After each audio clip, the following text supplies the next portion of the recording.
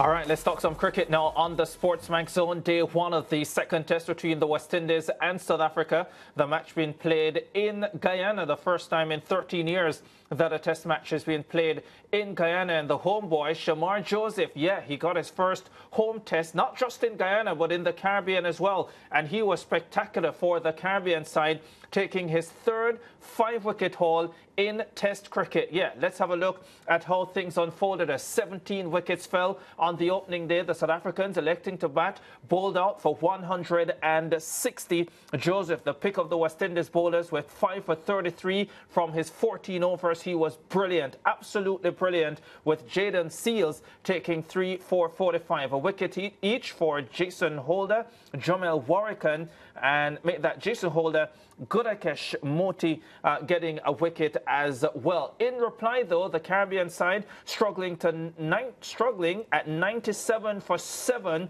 at the close. Jason Holder unbeaten on 33, the top score so far. Casey Carty got 26 and Gudakesh Moti 11. Those are the only 3 West Indian batsmen to get into double figures so far. Wayne Mulder with 4 for 18, the pick of the South African bowlers. Nandre Berger with 2 for 32.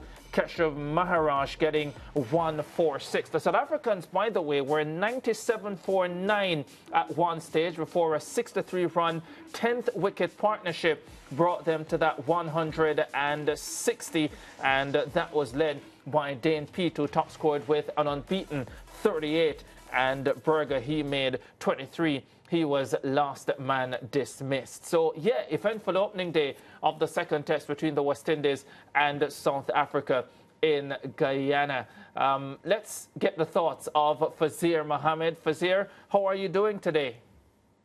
Well, very much surprised. I'm doing well, but I'm very surprised to see how that pitch played and indeed the conditions generally, because as you said correctly, the first time we've had test cricket at Providence since 2011, when Darren Sammy was the captain and took 5 wickets on the last day as the West Indies defeated Pakistan. And certainly just listening to everyone talking about the surface, they felt it would have been not too dissimilar from what we saw at the Queen's Park Oval, which was slow and low.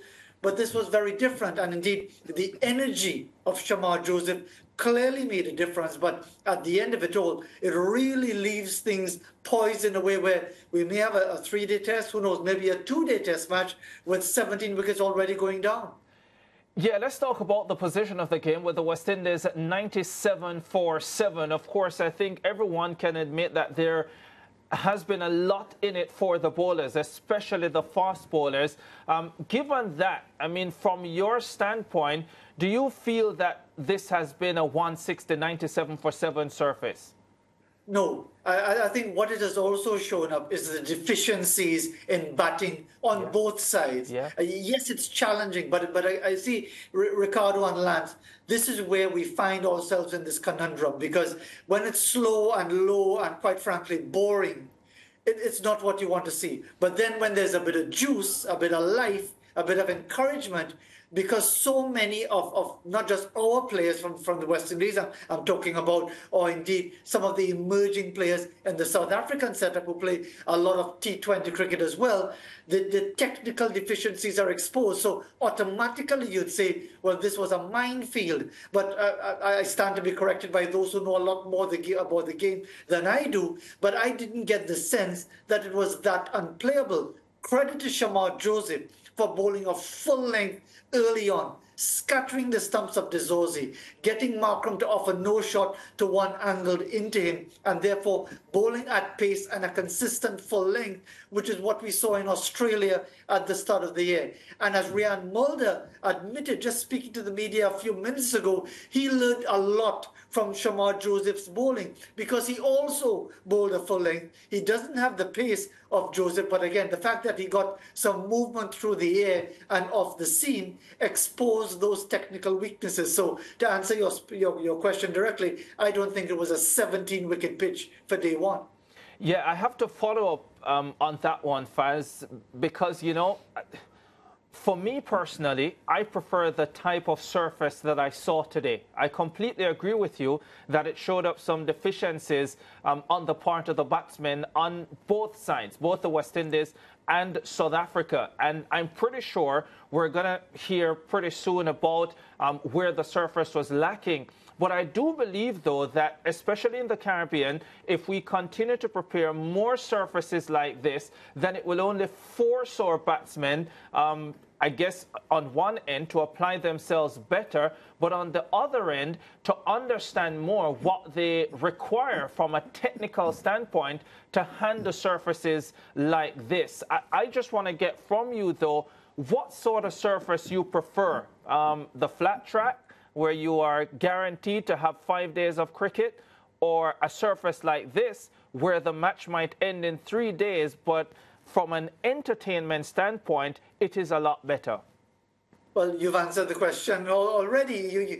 You've set up basically that I can only give you one answer. But I concur with that view, that you need to have surfaces that provide more interesting cricket. I think that was part of your comment yesterday, talking about the Australian surfaces that force you to play good cricket. It's either you bowl well or you're carted all over the park. It's either you bat properly and consistently and aggressively if necessary, or there's a ball with your name on it. And it's not as if the West Indies haven't succeeded in these conditions at home before. In 2018, on spicy surfaces in Sri Lanka, against Sri Lanka in the Caribbean, the series finished 1-1. It was good cricket. 2019 against England, the West Indies won by 10 wickets in Antigua. Again, it was very difficult for a lot of the batters to get going. But it seems that there is that yearning to revert to these dead, flat surfaces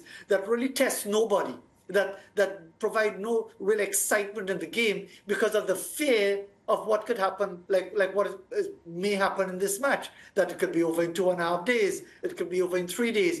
But it's only, Ricardo, and it's obvious that you concur on this point, that you get surfaces that have something for the bowlers, that encourage the batters to play attacking shots. It's only when this happens consistently at all levels of our cricket, and certainly in the regional first-class game, that we're going to see the sort of cricket that we grew accustomed to seeing on these sorts of surfaces, and not worrying if a match is going to be over in 2 days or 3 days. Yeah, Faz, I know that you aren't as big a Liverpool fan as you were before, but I'm hoping that the shirt you're wearing isn't suggesting that you're now backing Chelsea, who spent most of the past season outside of the top 10 and scrambled into a 6th place toward the back end of the season. But let me ask you this.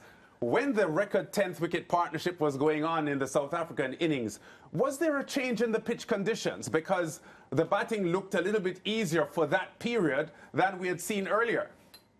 I don't think it was, and you could almost say the same lands for what happened in that partnership between Jason Holder and Gudakesh Moti, until Moti got out playing a poor shot, which turned out to be the last ball of the day.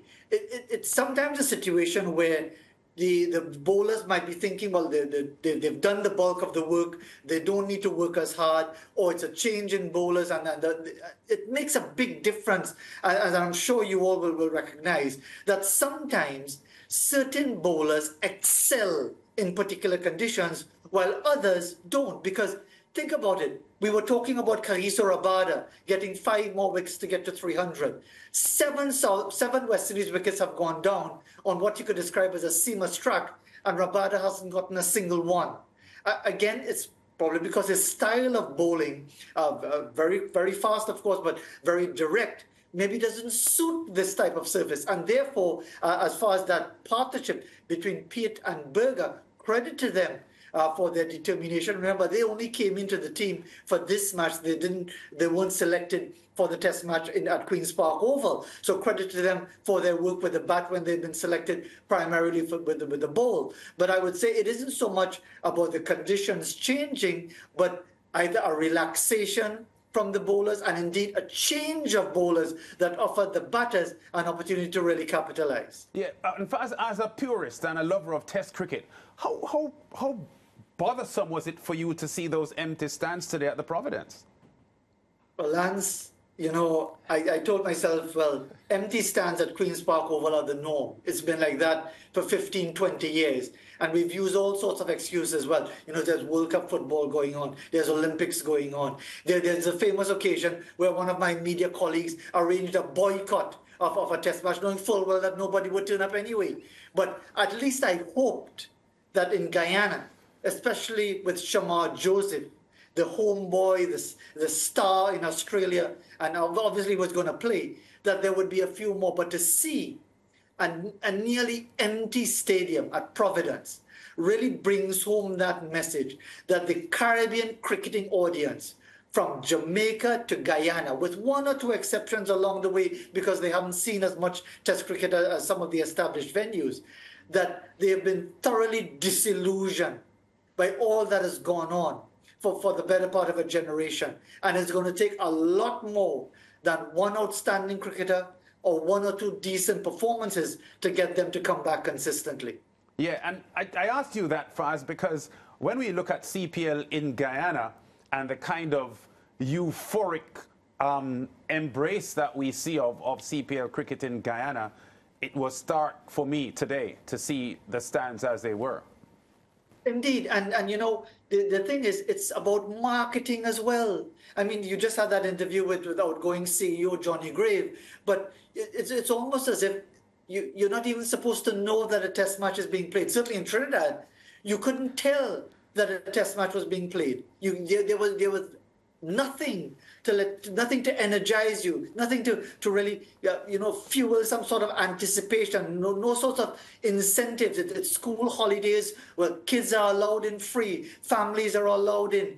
Do something. As I've seen the 100 being played in England, which is of course limited over cricket, but they do everything possible to create that family atmosphere where kids come in, there's bouncy castles, there's balloons, there's so many different things. And it's almost as if the authorities have determined that, look, you know what? TV revenue is enough. We don't really need to do anything to bring people back to Test cricket because it's too much of an effort anyway.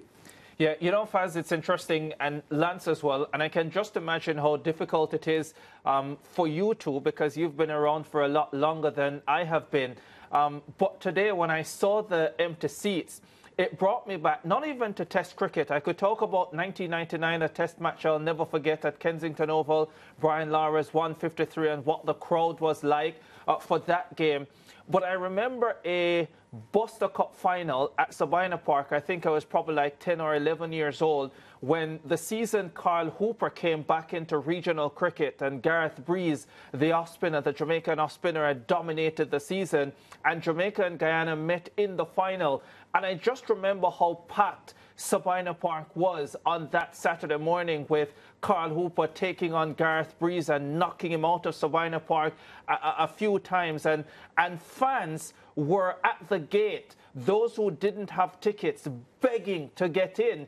And when I saw today, because I genuinely felt that with Shamar Joseph expected to play, that I would see some sort of a crowd at Providence Stadium. But I think it just made me realize that those days are long gone, and there's no guarantee that we're ever going to get them back. And it's, I think, a really tough pill to swallow, especially when you have come up at a time when the support for West Indies cricket, red ball cricket, at every level was so much better than what we see today.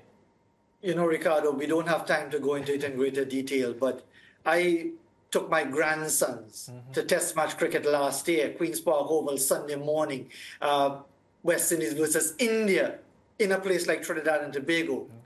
And the elder of the two grandsons, who was just 6 years old, when he went in, he said, "Papa, where everybody?" Because there was nobody there. And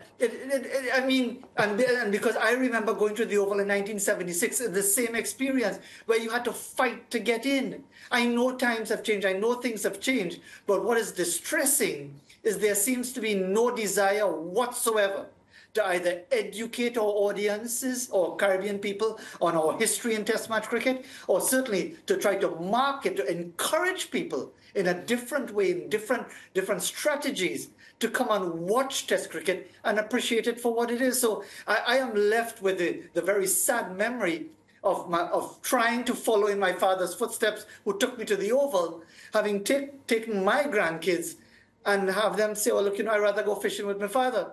Yeah, my suggestion, would be, guys, that wherever Test cricket is being held, that whether it be Cricket West Indies or the local boards, bus teenagers, school cricketers, male and female, into these matches. And if that's the only crowd we're going to have, at least we'll have something. But to watch Shamar Joseph and Jayden Seales bowl the way they did today, before and after lunch, and pretty much no one there to watch it, was quite disheartening. Faz, thanks very much as usual. We'll be chatting again, I'm sure, throughout the course of this test match. We're not sure how long it will last, but as long as it lasts, we'll be chatting about it. Take care. And for the record, Faz, you're not a Chelsea fan now, are you? This is not Chelsea blue. This is actually some sort of thing between grey and blue. It is not Chelsea blue. Trust me on that. All right, Faz, we'll talk again soon. Back after the break.